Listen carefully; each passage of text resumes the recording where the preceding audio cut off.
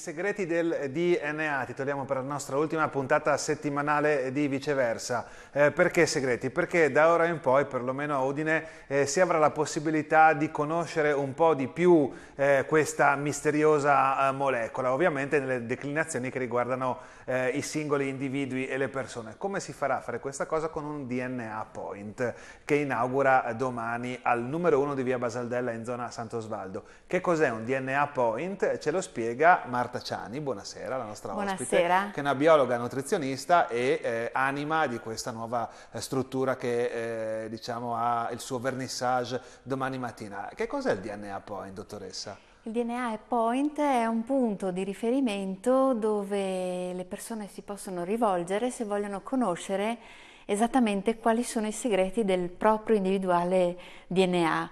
Ognuno di noi è fatto in modo unico, sì, e ci caratterizza proprio la sequenza delle basi che abbiamo visto nell'animazione precedente. L'animazione era corretta, ero un po' spaventato perché avevo scelto questo tutorial e ho detto magari è un po' così dozzinale, vengo rimproverato dall'esperta. No, invece era proprio fatta allora bene. Siamo a posto. Quindi ognuno di noi è proprio diverso perché nella sequenza delle basi che abbiamo visto prima ci possono essere delle mutazioni che proprio ci caratterizzano individualmente, e proprio perché ognuno di noi è fatto in modo diverso ha delle predisposizioni diverse. E la possibilità di questo, che si avrà in questo centro, sì, è quello di andare a capire quali sono le singole predisposizioni e cercare anche di capire e di correggere la nostra alimentazione in base alle nostre predisposizioni. Certo, si interpreteranno, da quello che ho letto, insomma, nella nota che è stata diffusa, i test genetici, giusto? Sì. Io le dovrei chiedere come si fa, non lo so se c'è una risposta semplice a questa domanda o diciamo che possa essere alla portata di tutti quelli che ci ascoltano anche senza avere competenze di carattere scientifico. Allora, in modo semplice... Lei è brava e me lo dirà in maniera semplice, perfetto. Glielo spiego così, per fare un test genetico occorre un tampone di saliva. Quindi non facile, è facile. Io avrei pensato sangue nella mia ignoranza, invece già la non saliva è un va test bene. Invasivo, quindi si può fare anche ai bambini, e non ha non è proprio invasivo, quindi certo, è facile, certo. facile. Come si vede Basta nei vincere telefilm, la vergogna dello sputo un po' di quello che è. Come si vede nei telefilm polizieschi, quindi il tampone è questo. Poi il tampone viene spedito in diversi laboratori a cui io mi appoggio. Ecco, quindi non c'è la struttura di analisi proprio lì in via Basaldella, però viene tutto delegato a strutture che fanno questo tipo di attività nei laboratori genetici più anche importanti. Non penso sia così agevole mettere in piedi un laboratorio di genetica dall'oggi al domani. Non potrei mai. Non volevo mettere in discussione la sua competenza, però immagino che ci vogliano tempo, denaro, personale e tutto quanto. Ci vorrebbe proprio un centro specializzato. Sì. Il DNA Point sarà poi invece un punto di riferimento per andare a leggere e a capire che cosa c'è scritto nel referto. Per fare proprio uno screening del nostro sistema genetico, esatto. Giusto? E praticamente io leggerò il referto e cercherò di capire quali sono le predisposizioni non solo alle intolleranze alimentari, quindi per esempio la sensibilità al glutine, l'intolleranza al lattosio, il metabolismo dell'acido folico, della vitamina B, la vitamina D, la predisposizione al sovrappeso. Da quello che ho capito non è una questione di diagnosi, io tramite queste analisi ipoteticamente non potrei scoprire se sono intollerante a qualcosa, ma se sono predisposto a quel tipo di intolleranza anche non dovessi ancora averla manifestata, giusto? Assolutamente sì, è questo che ci tengo a dire, che non si tratta di test diagnostici. Perché per quello c'è già l'ospedale ci sono già le strutture che ti dicono Nicola Angeli è intollerante al glutine e non può più mangiare. Spero di no, non ho neanche fatto il test perché sarebbe un dramma per me, quindi, no, e quindi Sì. evito, no, di fare quel tipo di analisi. No, Però, sono test predittivi e preventivi, ok, quindi uno può farlo sia se è in salute e vuole migliorare il suo stato di benessere, oppure se ha qualche sintomo certo. specifico e vuole cercare di capire se c'è appunto una predisposizione. Ecco, però le chiedo che cosa dovrebbe spingere qualcuno a fare un tipo di test del genere nel momento in cui è in salute? Sa che noi, anche come filosofia di vita italiana, tamponiamo laddove ci sono delle lacune, no? Non siamo così, diciamo, sviluppati dal punto di vista preventivo. Forse è un cliché che È mi un sono po' come fatto fare io. prevenzione, Ok, ok. quindi dico, sono predisposto al diabete, quindi cerco di aggiustare la mia alimentazione e di prevenire questa malattia che comunque è molto diffusa. O sono predisposto, sto parlando magari dei bambini in questo caso, Sì, al sovrappeso, c'è un gene che mi dà questa risposta e quindi cerco non solo di fare movimento certo. e di evitare di incorrere in questo stato di infiammazione, perché poi l'obesità è uno stato di infiammazione, e anche aggiusto la mia alimentazione, cerco di correggere Certo.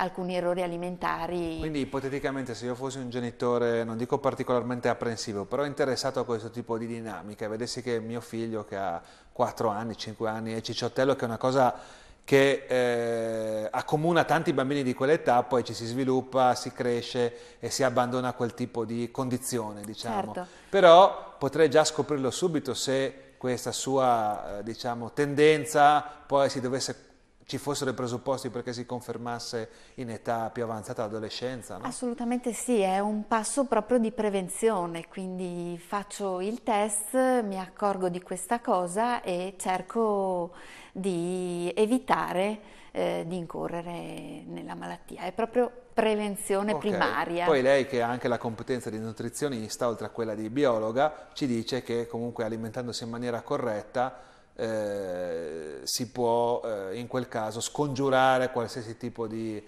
destino di quel genere, no? Di Certo, obesità, no? è proprio per questo che mi è piaciuta tanto come tipo di attività e anche l'idea di creare un centro in cui non solo si studia la genetica, ma si Sì, ascoltano le persone, si cerca di capire anche qual è ecco, c'è questa componente, come dite voi, gestaltica, no? sì. Legata a una filosofia delle scuole psicologiche, giusto? Che cosa c'è come valore aggiunto in questo caso? Ce lo stava anticipando. Cercare appunto di ascoltare, diciamo che per me la prima visita, il primo incontro con un paziente è proprio cercare di Fondamentale. capire perché è arrivato lì e da quel momento lì cerco anche di capire quale test genetico proporgli, perché come tipologia di paziente ho la persona che magari è in sovrappeso e vuole semplicemente dimagrire, ma c'è anche lo sportivo che vuole mettere su massa muscolare. Certo, sì, non c'è solo, diciamo, l'idea del, forse ci avevamo marciato, almeno personalmente un po' troppo sopra, no? Di chi è terrorizzato, ipotizza di essere in sovrappeso, ma ci sono anche altre cose, no? Come mi diceva uno che vuole mettere su massa muscolare perché fa il giavellottista, no? Giusto, e Esatto. vuole andare alle Olimpiadi, vuole capire come poter Come fare, poter no? fare. E conoscendo magari le carenze vitaminiche o conoscendo qualche predisposizione, è più facile arrivare poi all'obiettivo, che è Certo, quello a parametrarsi a anche. Ecco, le chiedo parametrare. in questo caso che grado di attendibilità c'è? Possiamo definire in base a quelle che vengono fatte le analisi, poi la fedeltà in quello che sarà il futuro, insomma. Certo, c'è un'attendibilità scientifica. Quindi non si scherza, non sono opinioni su internet. No, non sono opinioni, infatti i piani alimentari che io do sono basati sulla genetica. Come dicevo prima, mi piace puntualizzarlo, Sì, non è un test diagnostico, quindi per esempio un'intolleranza, una sensibilità al glutine non è la celiachia. certo. Quindi la prima cosa che faccio quando trovo un test genetico di gluten sensibilità, invio al medico curante a fare gli accertamenti, a Certo, certo, vedere. perché quella è una competenza Sì, dello specialista quindi preposto, sì, insomma, no? Non è che ci si inventa specialità, no? Perché no, mi raccontava lei assolutamente. nel fuori onda che queste cose, uno dice, ascolto su Dinesi TV questa sera che si possono fare i test di questo genere, ma ne ho trovato uno anche online, no? Posso fare una Online, cosa del genere. Diciamo che io non manco di sottolineare, come dire, la mia passione per il web in tanti casi, ma in queste situazioni ho parecchie perplessità, se non, diciamo, per questo genere di accorgimenti, diciamo, no? sì, Lei diciamo ovviamente sarà dalla che mia parte. l'attendibilità del referto è comunque attendibile, anche quello comprato in internet. Ok, Poi l'interpretazione e e lì l'ascolto, ci come le vuole lo dicevo specialista per prima, forza, no? lì è più importante, insomma, avere un DNA point di Certo, certo. Come le è riferimento. venuta questa idea del DNA point? No? Perché mi pare di capire che sia l'unico, a Udine sicuramente, non lo so se nel nord-est anche. Sì, dovrebbe Sì? essere il primo, Il se non primo in tutto altro. il nord-est, se non Sì. altro, no? Poi in Nord Italia ce ne sarà qualcun altro sicuramente, però come le è venuta questa idea? Diciamo che nella pratica di utilizzare questi test preventivi e ascoltando le persone, vedendo che le tipologie sono veramente vastissime, Sì? e ogni paziente è diverso e ogni paziente viene a trovarmi per motivazioni completamente diverse, e mi ha fatto pensare che magari non è solo la nutrigenomica quello Che cos'è la che nutrigenomica? è appunto cercare di capire dal DNA quali Ok, sono gli alimenti giusti, quali sono gli alimenti quindi è sconsigliati. la scienza di cui abbiamo discusso fino a questo Ah, momento. sì, Ok, ok. magari ci sono anche altri test preventivi che si possono fare a livello più, per esempio appunto la prevenzione del diabete, la prevenzione di Certo, altre malattie. anche dei tumori. Esistono anche dei test genetici contro appunto per capire se c'è una predisposizione al tumore, alla mammella, all'ovaio, al colon. Eh, con Sì, sì, questi quindi io inizierò a lavorare sempre in collaborazione con un medico, certo, perché non mi attiverei mai in una cosa più grande di me. Io per sono una forza. biologa nutrizionista e non voglio andare oltre le mie Certo, competenze. come le ha sviluppate queste sue competenze? Lei ci racconta un po' il percorso, perché se qualcuno a casa, dico sempre, si appassiona alle professioni che ci vengono raccontate, spieghiamo anche con quanta fatica, con che tipo di percorso ci si arriva, no?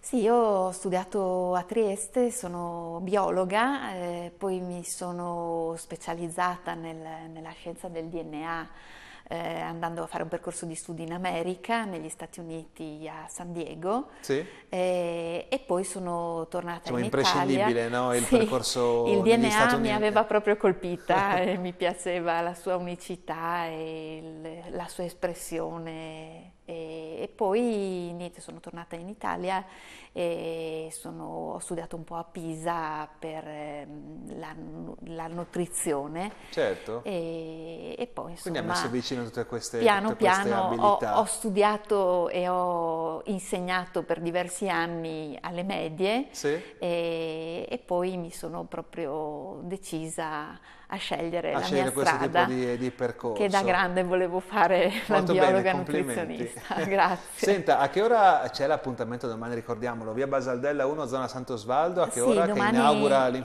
il DNA il Point, non DNA l'InfoPoint? Point, domani mattina alle 11 Ok, in piazza, sì, in via Basaldella, Ci sarà anche un workshop, giusto? Quello Sì, inizia alle 10? O... inizia alle 10:30. Ok, C'è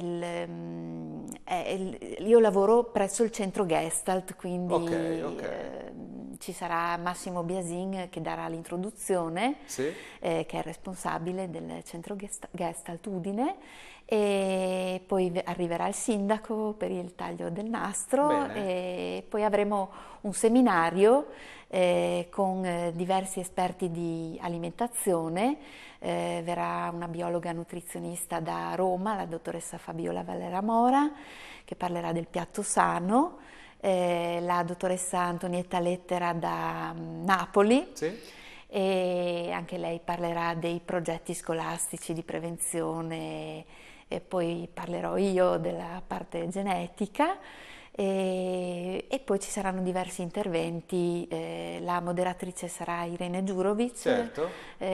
quindi Quindi un parterre de roi, insomma, con sì, competenze di tutto il rispetto. sì. Allora, in bocca al lupo per domani mattina, va Grazie bene? mille, Speriamo vada tutto per il verso giusto, ma sarà sicuramente così. Grazie per me lo essere stata con auguro. noi. Grazie mille. E grazie a tutti voi che ci avete seguito. Appuntamento alla prossima settimana con Viceversa. Buonasera a tutti.